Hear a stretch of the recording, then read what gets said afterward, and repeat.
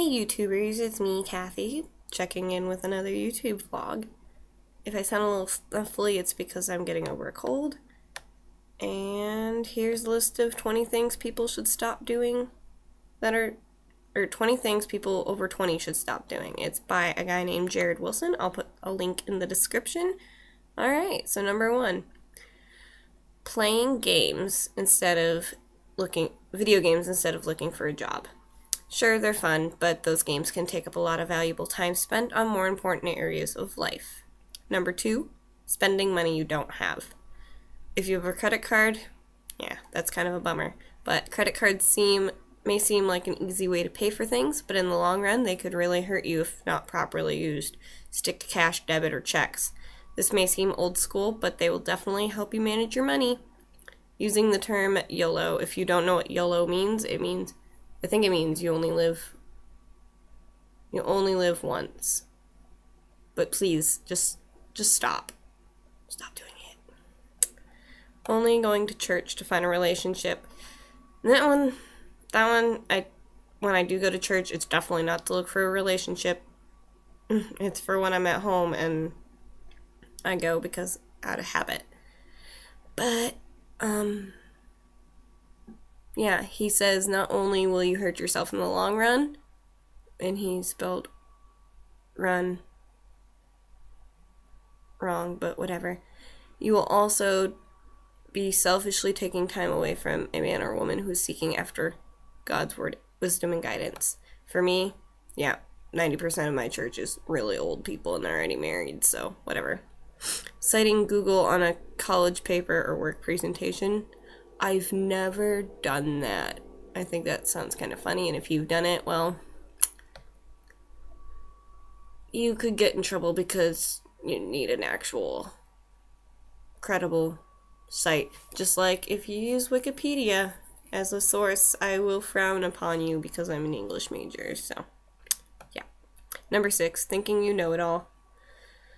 Oh, this one I think I've been kind of guilty of because I've gotten into plenty of arguments about it, but what he says is nobody wants to spend time around a know-it-all. Walk in a posture of learning and embrace every opportunity to gain new knowledge and wisdom. Yeah, as education, I think everybody should be lifelong learners. And number 7, dating with no vision.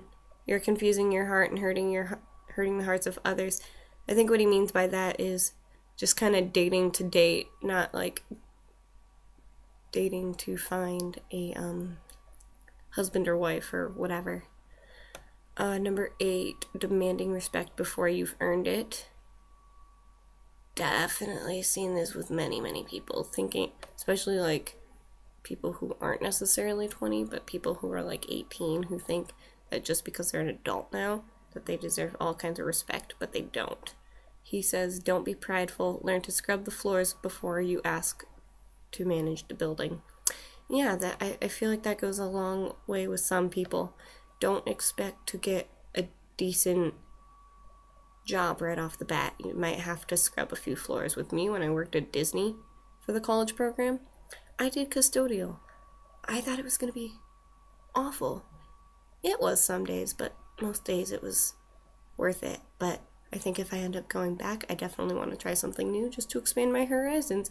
And then if I make it a full-time career, like I only do Disney from now on, then I will probably end up trying to work my way up the ladder, but I will start with scrubbing those floors, please. And besides, people think that they're so privileged nowadays, thinking, oh, mommy and daddy have so much money and I have them so totally wrapped around my finger. Well, go to the School of Hard Knocks and learn a thing or two. Okay, number 9, waiting until you're done with school before paying off your loans. Waiting to pay off your loans until school is over might sound great, but in the long run, you're going to wish you had started sooner rather than later. That's good, and I'm definitely guilty of that one. I'm waiting until I know I'm definitely out of school to start paying off my loans, or at least until I have the money to start paying off my loans. Getting into arguments over social media. Oh, especially when it's grammatically incorrect. I hate how people say something and then it starts a debate, even if it's something that's not that important. I know one time I wrote something on my Facebook and then a couple people had started an argument on my feed, and it wasn't even to start a debate. Like, I had literally written in the status, this was not meant to start an argument. This was just my opinion about something. And those two people took it way too far. But he says, nobody wants to see drama on your newsfeed. Keep it to yourself and the people involved. Handle each situation in a mature and honorable manner. 11. Blaming others for your own mistakes. I've probably done this before, and if I have, I apologize to those people. But everyone does it. Drop your pride, accept your failures, learn from your mistakes. You will learn a lot from the process. True that. Number 12, relying on your mother and father to always bail you out of trouble. I feel like that kind of goes with the one I said earlier about how kids are grown up, about how they're so privileged nowadays that they can rely on their mom and dad. Well, no, not necessarily. My mom helps me out because she wants to, not because I ask her to. Learn to take care of yourself instead of always relying on your mother and father. They aren't always going to be around to help you. 13. Calling off work for no reason. This one I think is ridiculous because if I have the day off and somebody calls in sick for whatever reason and they're not sick, I want to smack you in the face, because then that means that they call me at they would call me at 6 in the morning when I was working at Disney and being like, so-and-so, or we need somebody to come in and work. It's like, well, no, it's my day off, or I work later in the day, so no. And he says, you aren't doing anyone a favor by calling off. Learn to be responsible and value that job someone else in the world wishes they had. An example of number 13. One day I think I had a really bad cold at Disney. I ended up wearing a winter jacket because I was closing that night, and I was shivering. I'm sure I had a fever, and I just felt awful, but I did not go home. And then one time I had a major toothache or something going on in my mouth where my mouth was just hurting like the dickens. I tried to get an ER as I was working. They wouldn't give it to me because that's just how Disney works. They want everybody to be there. And yeah, I suffered through that day. But if that had happened before I had gone to work, yeah, I probably would have called off. But it happened during work, so there wasn't much I could do about it except try to get an ER, which didn't happen. And an ER, for those of you who don't know, it's an early release. Number 14, ignoring wisdom from people who are older than you.